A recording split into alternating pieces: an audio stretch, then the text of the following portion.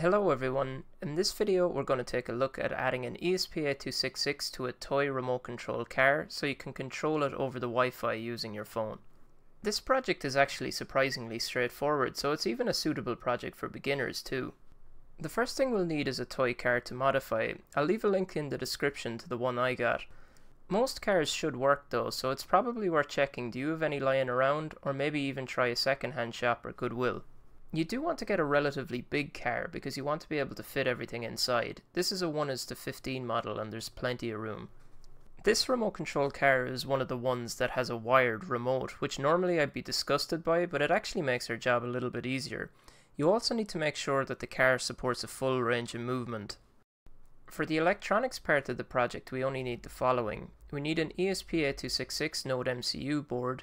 These come in a couple of different sizes, so it's important to get the one that's the CP2102 version. You can tell these apart by the small little square beside the micro USB port versus the longer rectangle of the bigger board. Next we need a Node MCU motor shield. This is a really handy board because you can just drop the Node MCU into it and it exposes terminals for controlling two DC motors. Next we need a jumper block. You can get these from the back of old IDE hard drives, or else you can just buy them either. And then finally, to power the project I'm using a 6x AA battery case. This one actually has a switch, but it's not needed.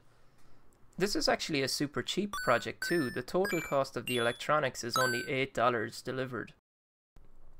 When assembling the board, make sure you match the antenna on the Node MCU board with the one that's marked out on the motor shield.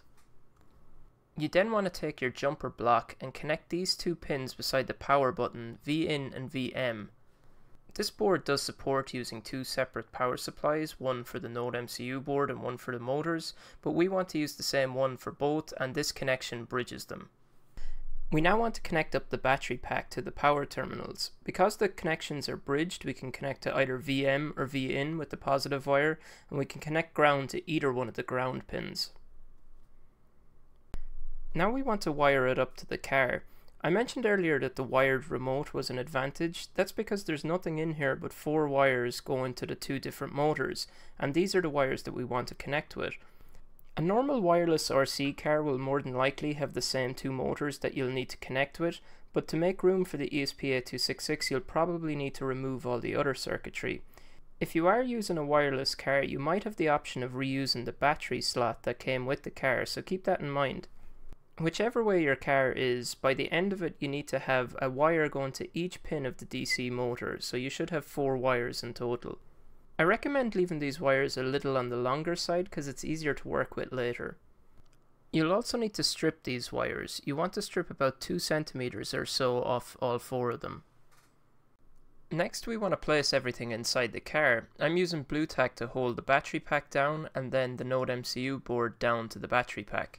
Next we want to connect the wires from the DC motors to the control terminals of the board.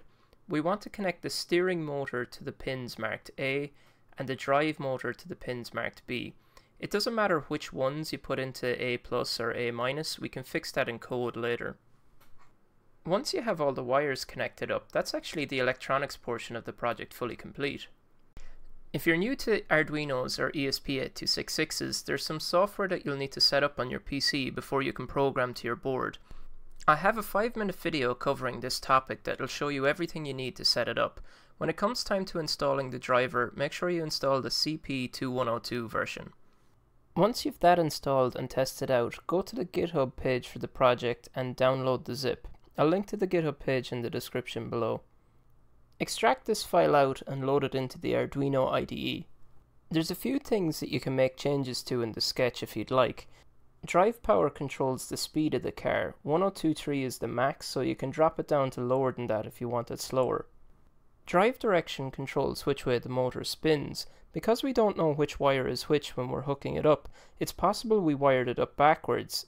So for example, when we press the forward button the car actually goes back. We could change the wiring to match this, but it's easier to just change that from a high to a low. Steering power and steer direction are pretty much exactly the same as the drive power and drive direction variables, except they control the steering motor. And finally, you want to update the SSID and password to match your Wi-Fi network. For more details on how the web page part works, check out this video that I'm linking to above. While the board is powered off, plug in your micro USB cable and upload the sketch to the board. After it's uploaded, open the serial monitor and wait for it to connect to the Wi-Fi. Take note of its IP address. You can then plug out the micro USB cable and turn the power button back on. Open up the IP address in either your phone or your PC's web browser. Test out all the buttons and make sure they're behaving correctly. If they're not, you can make changes to the drive direction or steer direction variables that we talked about earlier. And then you're ready to take it for a spin. For more detailed instructions on how to build this project, check out my Instructables, which I'll link to in the description below. And the final most important step is to find a couple of dogs that you can annoy with the car. Hopefully you found this video interesting, and if you have any questions, please let me know in the comments below. Thanks a lot.